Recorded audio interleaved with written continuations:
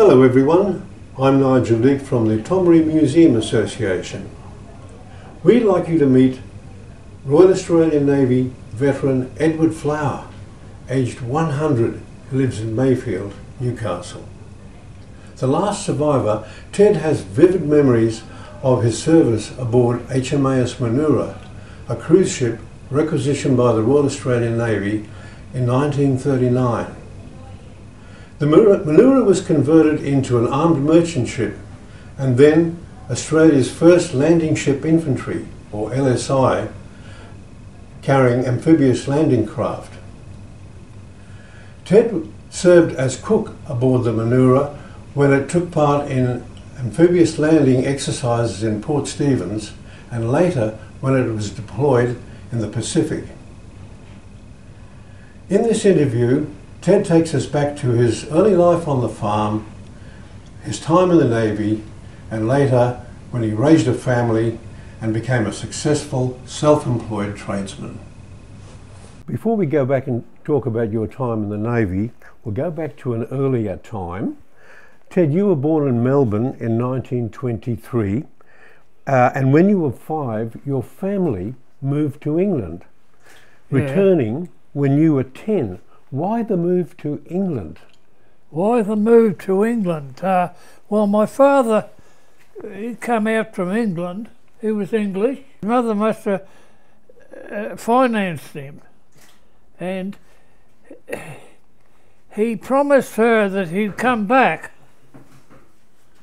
So he come out and he met my mother here, who was Australian, and he sold his home. He built a home here, and he sold the home, and we went back to England. Okay, and you came back to Australia at the start of the Depression. 5 years, yeah. Yeah. We were 5 years in England. And as a youngster, you worked on the family farm at Briar Hill, I understand. Yeah, yes, that's right. What was your early life like before you joined the army? Oh, I used to get up and help my father milk the cows, and then I'd go to school, and then after school I'd mind the cows, and that was my pitching in on the farm. I rather enjoyed it. I like cows anyway. Great. I like country life. We moved to an orchard at Panton Hills. Yes. And at the first year we done well, but the second year there was a lot of rain, there was a lot of black spot on the apples, and we couldn't sell them. And my mother, she's a great one for prayer, and she prayed about it, and a fellow come up and from Lower Plenty on from the golf course at Lower Plenty, and he gave him a job. He gave him a job as a greenkeeper. Okay, and so he had a job. How about yourself? I understand you commenced a course as a motor mechanic. I worked on the farm. You worked on the farm? I worked on the orchard, yeah. But after that, you became a motor mechanic, is that right? Oh, yeah, yes, I did. It was a motor repair place, yeah, okay, in Melbourne. And then after the start of World War II, you applied to join the Navy, but at age 18, you enlisted in the Australian Army instead.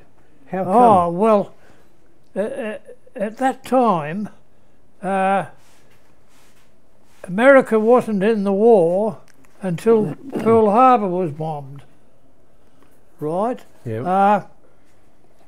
But when Pearl Harbor was bombed, America came into the war, and they were wanting men. There was a demand for men, so they pulled me out of the army into the Navy. Oh, okay, that's how you made the change. But you originally joined the army, yeah. And then I'd already joined the Navy, but I joined the army too. Everyone was joining up at the time, every young fellow was joining up. So I want to be in the join up too. But then you finished up back in the Navy, I understand. I finished back in the Navy. You yeah. enlisted at Port Melbourne. Yeah. Flinders Naval Base.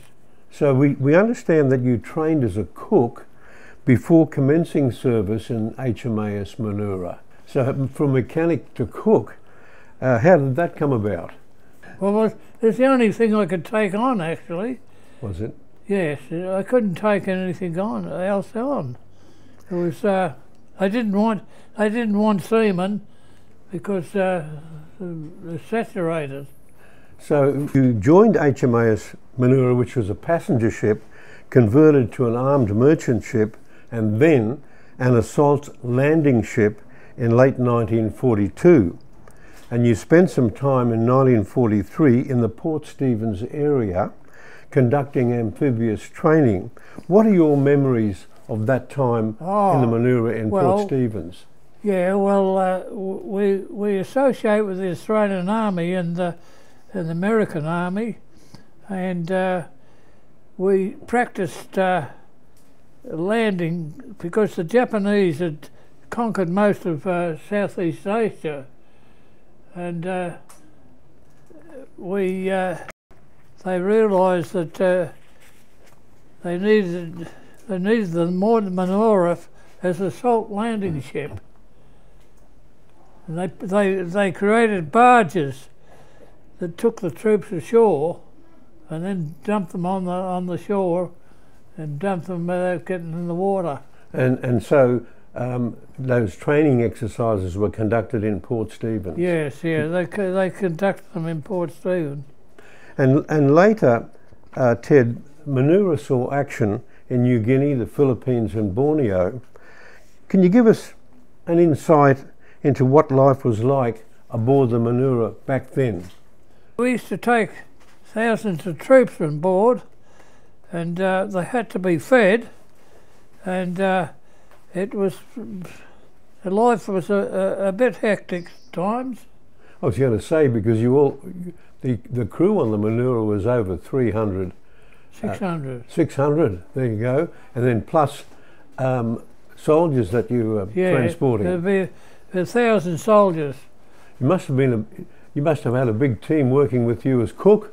Yes, we did. I did. It was a bit much for me. Was it? Yeah, at times. Big job. Did the Manoora come under fire during World War II? Because you mentioned in your memoirs a particularly hair-raising incident in the Philippines in 1945. Can you tell us what happened? I didn't actually see the whole thing, but the Japanese hit back with kamikazes. You know what kamikazes are? Well, tell us what they are. Well, kamikaze is suicide bombers. Mm-hmm. They load the plane up with bombs, and the pilot he commits suicide, and he flies the plane into the ship. At that time, the Manoora was at sea with other... Yeah, well, the Manoora at that time, and there was a kamikaze come at us at that time in the Philippines. We were landing troops on the Atlantic Gulf, and American troops at Atlantic Gulf, and this kamikaze come towards us, and this seaman, he grabbed his Oerlikon gun and he shot it down within metres of the ship. And what happened to the plane after that? The plane? The kamikaze plane? It caught on fire. Caught fire? Yeah. And then what, crashed into the sea? It crashed in the sea, yeah. Well, that was a near miss, but must have been pretty hair-raising. He got into trouble. He got into trouble for disobeying orders. This is the gunner. Yeah. He got into strife over that, but later they gave him a medal. After the war, the Manoora had the job of bringing home prisoners of war from Singapore, I understand. Can you tell us about that assignment and what you saw? The Japanese had had prisoners of war, and they used them on that Burma Railway, a lot of them, and they half-starved them. They weren't well fed, and we brought the 8th Division, it was, we brought them back to Brisbane. Okay. And they went back home then. So very sad to see those prisoners of war come back. They weren't too good. They'd lost weight, and they needed better food. Yep. Well, it's a wonderful thing that you're able to bring them back. So Ted, at the end of the war, you were transferred from Manoora to the Flinders Naval Base in Victoria, and after being demobilised in 1946, you moved to Newcastle to marry your wartime sweetheart, Cecilia Foley. Yeah. Tell us how you met. How I come to meet her? Yeah. Oh, yeah, well, at times we got leave in Sydney to go to Luna Park. But there used to be a dance hall in Luna Park on the shore, and I went to this dance, and I got talking to her, and she gave me a letter, and the ship was coming to Newcastle, and I thought, she gave me an address where she lived, and anyway, when I come to Newcastle, I went and visited her home in Stockton. And you fell in love? Well, I started writing letters. That's how it happened, isn't it? So you got married, but I understand there was an acute housing shortage at the end of World War II. Yes, well, I had to live with my mother-in-law, and she lived in a rented house at Stockton, right? And but it came up for sale, so that meant we all had to get out. If someone bought it, we'd have to get out. So how did you cope? So I bought the house. Oh, you bought the house? Yes, I bought the house, and then I bought this block of land, and I done the house up, and I sold it, and I built here. And you were raising a young family? Yes, I raised a young family, yes. And I understand as a young ex-serviceman, you decided to retrain as a plasterer. Oh yes, that's right. How come? The government had a scheme going where if you were training, and I was trained as a motor mechanic, but they'd reached a saturation point where Air Force blokes were taking on mechanical work. They'd taken on mechanical work, and they were saturated with them. They had too many. The only thing I could do was be a plasterer. So you had to retrain. So they allocated me to R.P. Rich at Broadmeadows. Okay. And I was there for 3 years. I'd done my time there. Wonderful. So you and Cecilia raised 3 children, but then you became a self-employed tradesman, I understand. Oh yes, I decided I'd work for myself. Yes. How did that go? Yes, I done that. I was pretty successful because I had a good name at the time as a plasterer. So what do you remember most about those years, Ted? They were challenging. They were challenging years. You know, they're a big challenge, you know.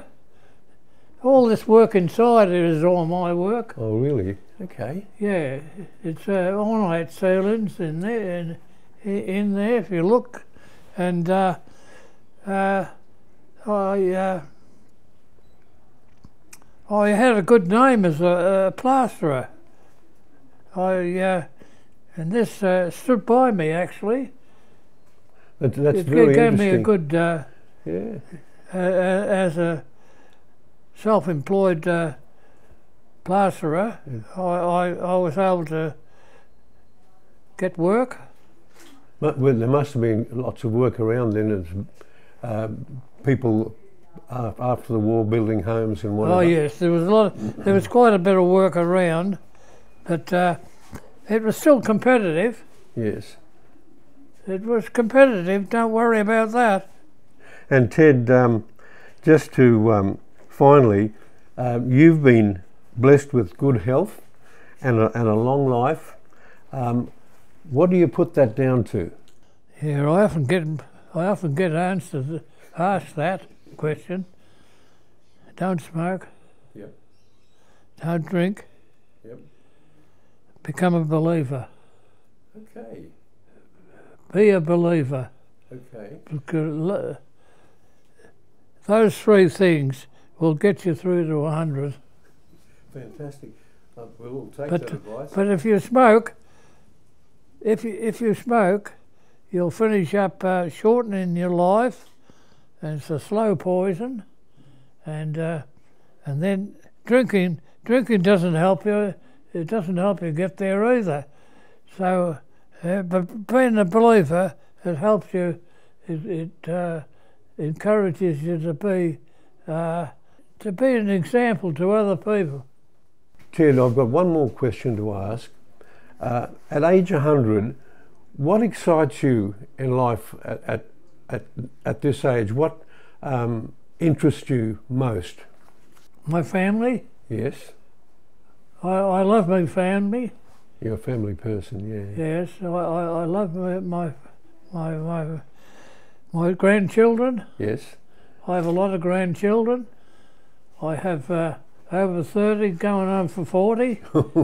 And the grandchildren, I'm very interested in my grandchildren, and I'd like to take an example off me. Good. That's good. Thank you, Ted. During his time as cook in the Navy during World War II, Ted Flower found himself taking part in some of the most important Allied deployments in the Pacific, including transporting US soldiers, facing Japanese air attacks, and bringing home Australian prisoners of war. And Ted has the medals to show for it, including the Australia Service Medal 1939-45, to recognise the service of members of the Australian Armed Forces and the Australian Mercantile Marine during World War II. The 1939-45 Star, awarded for operational service for RAN and Army personnel and RAAF. And the Philippines Liberation Medal. Although this medal was created in 1944, the Philippines government decided to award it in 1994 to Australian veterans who participated in the liberation of the Philippines as part of the 50th anniversary of the Battle of Leyte Gulf. Ted formed strong connections with Filipino people during many return visits after the war and sponsored a Filipino student to graduation. He believes having a purpose is key to long life. That, his faith, clean living and a supportive family have kept him in good shape as he looks to turning 101 in September 2024.